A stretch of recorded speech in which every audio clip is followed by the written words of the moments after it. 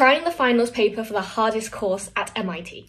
So it seems like by far people feel like the junior physics lab is the hardest. Seeing things like calibrating equipment 20 to 60 hours per week, coding, classics physics experiment, yeah, I see why. However, given that the good old series has been focused on maths, I'm going to instead try the hardest voted maths paper. Based on this answer, we seem to have a good choice of analysis on manifolds, functional analysis, and Fourier analysis. Basically several analysis courses. The only one out of these that I've broadly done is Fourier analysis, so I guess I'm trying that one.